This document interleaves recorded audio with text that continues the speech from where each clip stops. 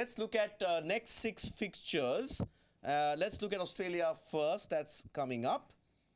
Okay. So we always thought that the first 4 were tough ones. And the fact is, Sri Lanka may not have been playing the best, but they still are world champions. And then you have Pakistan. Then you've got what? Netherlands, New Zealand, England. So basically, in the next 4, they've still got 3 tough ones. And you think that to get to the semis, you need a minimum of 6. 6 yes, wins. I do. They've got 1 with 6 to go. My gut feeling is telling me they'll win the next one. They'll beat Pakistan. I think so. But that's not good news for Pakistan fans, because if they lose 2 on the bounce, then you don't know that's a shaky team. Yeah. Then they have to, you know, they have to win their remaining games as well. It's going to be a really interesting set of fixtures coming. But my gut feeling is that I think they can account for Pakistan. I know they started well. But against whom? Well, that's right. Sri Lanka, Netherlands. Yeah, the Australian team is slowly gathering momentum. They're not nowhere near the finished yet, so they've still got a way to go. But I think they're on the way, and I reckon they'll account for them. But is that why they're dangerous? Because once they gather momentum, then then you sort of, that DNA kicks in, right? Then they're that mentality monsters that they are. They remember, they're wearing the baggy green. It's not the test matches, but it's Australia with those 5 stars. Yep.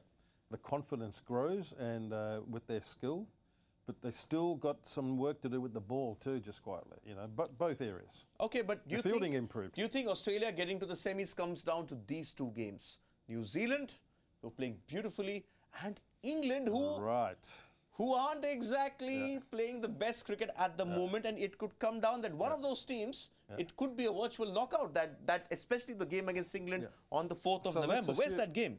I don't know. It's in Ahmedabad. Yeah, let's see. Let's assume the next 2 they win. Okay, they win these 2, and so they've got 3, and the right? last 2, right?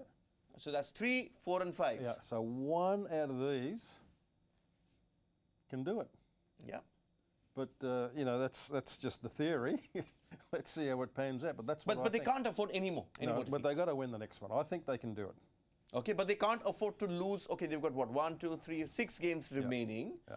How many more can they afford to lose? At least 1. I mean, 1 max, I reckon. 1 max, okay. Interesting. Let's get Sri Lanka up, because Dav said he thinks they're out. Let's get Sri Lanka in. Let's get Sri Lanka's remaining fixtures. Okay, again the Netherlands, that's the one they think they should win. They beat them in that qualifier as well in the final. But then they've got 3 tough ones, the way I look at it. England, India. In fact, India is Mumbai. This is where the 2011 final happened. And they close up against New Zealand. But they have to win 6, and I don't see them winning. Okay, even if you look at 5, New Zealand went in with 5 last time. But do you see them winning 5 out of this? Well, they'll be putting down Netherlands as a win.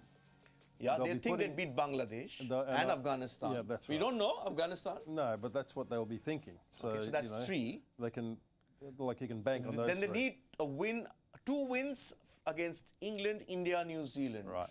Tough, isn't it? That's tough. That's tough.